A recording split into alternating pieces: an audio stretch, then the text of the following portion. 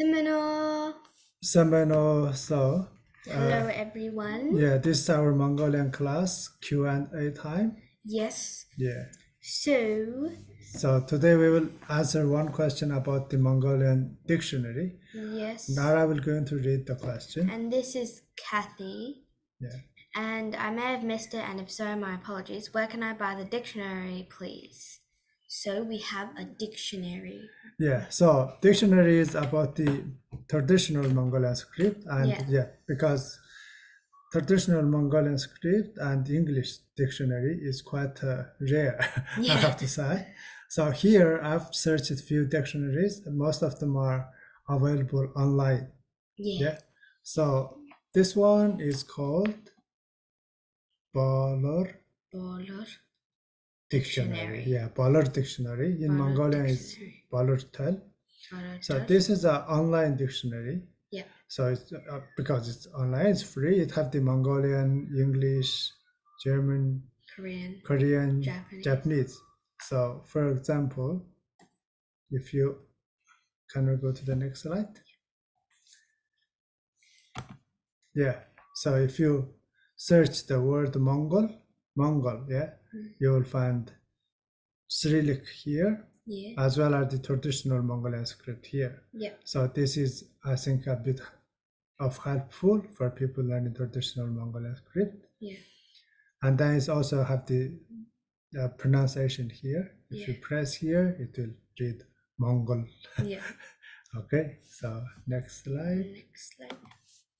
Yeah, and then another example, if you search dictionary, it will show you for a few examples. First one is Talbichik. Talbichik. Yeah, here it's Cyrillic, Talbichik, and then the traditional Mongolian, Talbichik. Talbichik. Or Tal. Tal. Yeah. So, yeah, this is the one called the Balut Tal, available online. And then here is the second dictionary, also online. And then this one is a bit advanced because it's all Cyrillic. So it's required people have the quite advanced level of Cyrillic. Yeah, so if you don't know Cyrillic, just don't worry about this one. Yeah, so it's called the Mongol Tel. Mongol Yeah, actually it have two. One is Mongolian language dictionary, and another is Mongolian historical term dictionary. Yeah. Yeah. Can we move to the next one? I will show some example.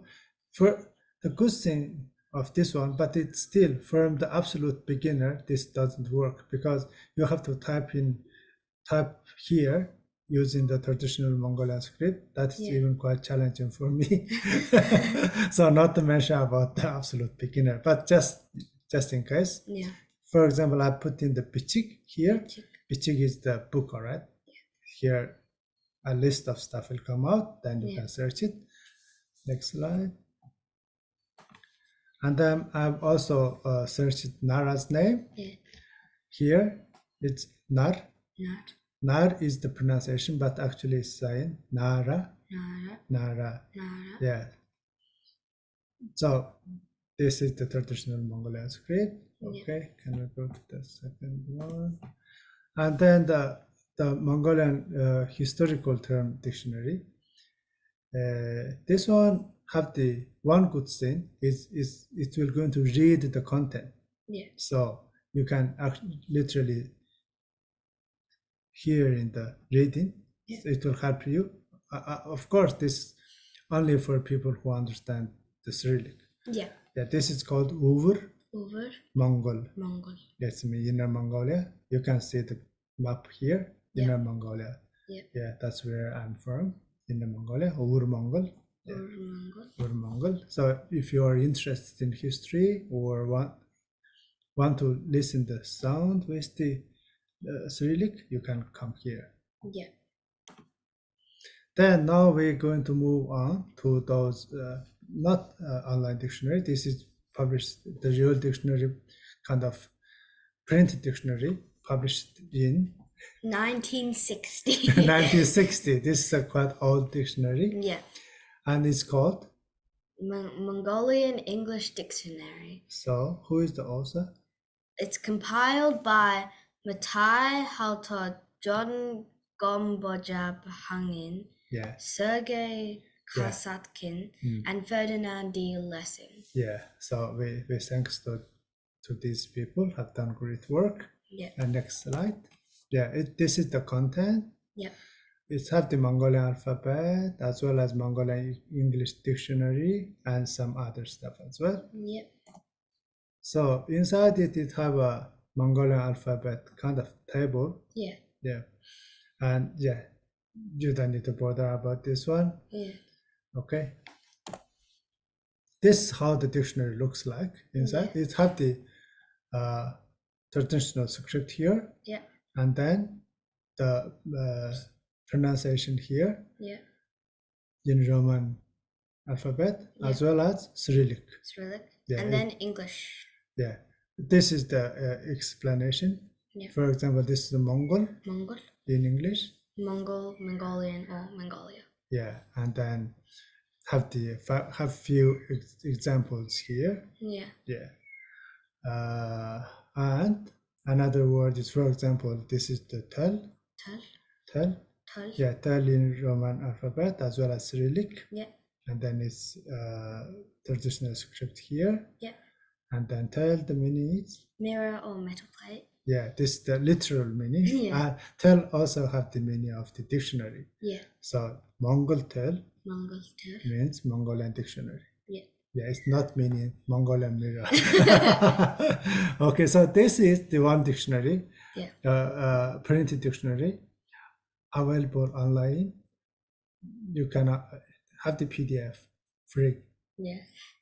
Okay. Here's another one. It's called Mongolian English Dictionary in 3 volumes by Folk Boberg. Yeah. So this one is also, I think, printed quite a while ago. It's called Mongolian the Mongolian English Dictionary. Yeah. Yeah. So this content is have the Mongolian alphabet and the dictionary itself and some other stuff as well. So this is how it looks like inside the dictionary. This one as well. This one is with the start with the W. English and then the Mongolian here. Yeah. Yeah. So we choose an example.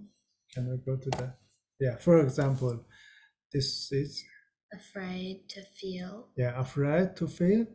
So have the traditional Mongolian script here. Yeah. And then good thing is have the spelling here. Ayoho. But the kind of disadvantage is don't have the pronunciation. Actually, we write ayoho is correct, but we say eh. Yeah. Ayoho. Yeah. And for this, another one is after is hoyina. Yeah, we write hoyina. Yep. We speak hoen. Yeah. So this is the second one. And please go to the Google and then you search this one. Then you will find this resource. I found all of the dictionary above from here, and then you can get it free. Yeah. Free PDF stuff. The old and new one, it's of course online. You can just use it online. Yeah. The printed one, you can get it the PDF. Yeah. Okay. The next one.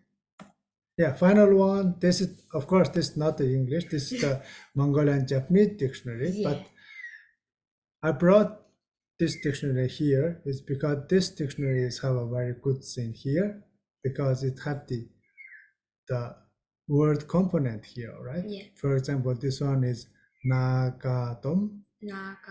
It's have the N, A, G, A, T, O, M.